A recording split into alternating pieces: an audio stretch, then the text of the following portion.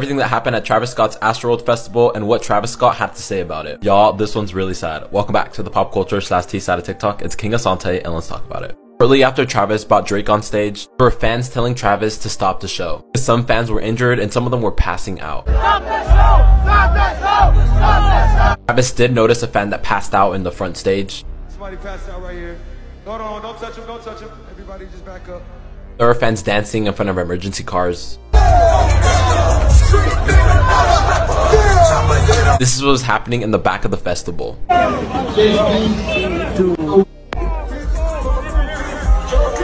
8 people were pronounced dead. Almost 300 were injured. There have been reports from TMZ saying that was injecting victims with drugs. Astro put out a statement saying that their heart goes out to the families and their loved ones. They canceled the second day of the festival. Travis Scott put out his own statement saying that he is devastated. Houston police has his total support. He's working with them to help heal and support the families in need.